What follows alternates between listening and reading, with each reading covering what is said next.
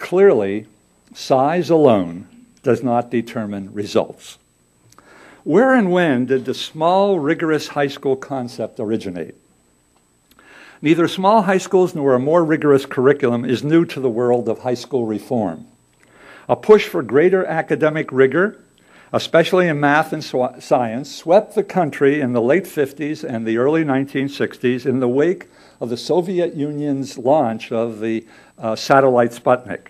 New math and science textbooks were written and bought. The Advanced Placement Program was then launched. A quarter a century after Sputnik, the report A Nation at Risk generated a similar wave of attention to academic rigor in high schools, inspiring more course requirements and tests for graduation to increase U.S. global competitiveness. Small high schools have an equally long history as an alternative for students and teachers. In the 1960s, small alternative schools flourished, but most did not survive the departure of their founders. In the 1980s, reformers attempted to establish such alternatives on a larger scale. Ted Sizer's coalition of essential schools helped create many places in which teachers and students, usually self-selected, formed a small school within a large high school. However, the idea of hundreds of small schools replacing large high schools is recent. The small schools movement that has already developed strong roots in big cities like New York, Philadelphia, and Chicago was greatly expanded by the clout of the Gates Foundation and other philanthropists who invested several billion dollars, that's billion, in redesigning high schools. Creating small, more rigorous high schools is aimed at beefing up the supply of college-ready graduates in urban communities. By replacing large urban high schools with small schools and by increasing the courses required for graduation, governors, philanthropists, and superintendents like Cleveland's Eugene Sanders hope ultimately to provide the college-educated workforce that American companies need. With many small high schools, what is supposed to happen with teachers and students? Creating small high schools is expected to overcome the alienation and poor education pervasive in so many large urban districts. With fewer students, teachers can get to know each one. 16-year-old George is much more likely to pay attention to a teacher who recognizes him and even knows something about his life outside of school than to a teacher who does not even know his name. In a small school community, teachers can work together to create a more demanding curriculum that is connected to the world and the lives of students. As a result, students will be motivated to work harder, learn more, and go to college. That's the theory behind small urban schools. There is a catch, however. Small high schools and more academic rigor do not necessarily go together. One can easily imagine a small school with a weak academic program and a large selective school with a strong one, such as the New York Stuyvesant School that I just mentioned. So size alone does not determine results. Does size matter at all? In some places and for some types of small schools, the answer is yes. Studies of Chicago's small schools document some benefits, including reduced rates of dropout and course failures and higher grades.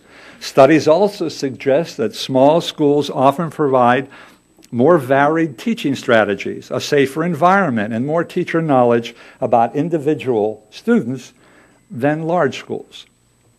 But what about student achievement? Increases in test scores have been documented in a few studies, but these are not consistent across all types of small schools and tend to show up more in reading than in math. A recent evaluation of the Gates Foundation Small Schools Initiative found strengths in higher student attendance and positive learning climates, but noted a lack of rigor in curriculum and instruction. I'm quoting now from that report. We concluded that the quality of student work in all of the schools we studied is alarmingly low, end quote. The benefits of small high schools are usually found in those that either operate independently or as a school within a school, that is, those schools chosen by students and teachers. Parent and student choice is important. Moreover, the school within a school approach is effective only when implemented, according to the studies that I've seen, as an independent unit.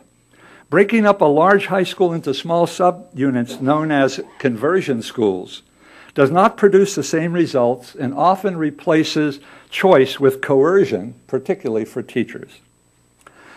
What then does it take to establish rigorous and effective small high schools? New York City has become a laboratory to answer this very question. In 2003, the chancellor announced a plan to close over 20 large, failing schools. To replace these closed schools, outside organizations were invited in to create new schools. By 2008, almost 200 non-selective small high schools were established by 18 nonprofit organizations, all with substantial support from the Gates Foundation. Over a few short years, high schools serving thousands of students were replaced by brand new schools, each with a few hundred. Studies have yet to measure the impact of these schools, but their implementation suggests that, not surprisingly, they vary widely.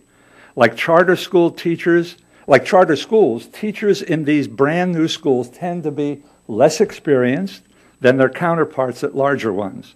Student ratings based on a district survey were higher for the small schools, again compared to the larger ones. There is evidence, of course, that large urban high schools do not work for the vast majority of students. And the common sense attraction of smaller, more personalized, safer schools is compelling. The challenge lies in creating schools in ways that achieve what parents, policymakers, teachers, and students want. One small district has tried to meet that challenge. Mapleton, Colorado, just north of Denver, is an urban district with 5,000 mostly minority and poor students that until a few years ago had one high school, 2 middle schools, and 8 elementaries. The board and superintendent launched an effort in 2001 that married two popular reforms of increasing parent choice and creating small high schools out of one large one. They were successful in implementing 7 small high schools, eliminating both middle schools, and creating a district where no neighborhood schools existed, and each parent had to choose the school that they wanted for their children from an actual menu of small schools. This fundamental reform altered completely the structure of schooling in Mapleton. In establishing small high schools and choices for parents, however, Mapleton leaders encountered many problems. They faced state sanctions for low academic achievement even after the small high schools were established. They got hit with budget cuts. Voters turned down 2 consecutive bond referenda, and they smacked up against those perennial dilemmas that accompany small high school reform. That is the story that I want to tell very briefly. Since the early 1980s, the Mapleton Public Schools struggled with declining test scores and graduation rates. By 2001, the district was one of the lowest performing in the state. In response, a new superintendent, born, bred, and schooled in that community, spearheaded the conversion of Mapleton's comprehensive high school, and eventually all the middle schools and elementary ones, into a network of small schools. The results of this complete transformation of a district, going from a caterpillar to a butterfly, are simultaneously surprising, hopeful, uneven, and in some instances, still uncertain. The circumstances in which the Mapleton reform occurred were favorable. The school board was unanimously committed to improving the district's performance.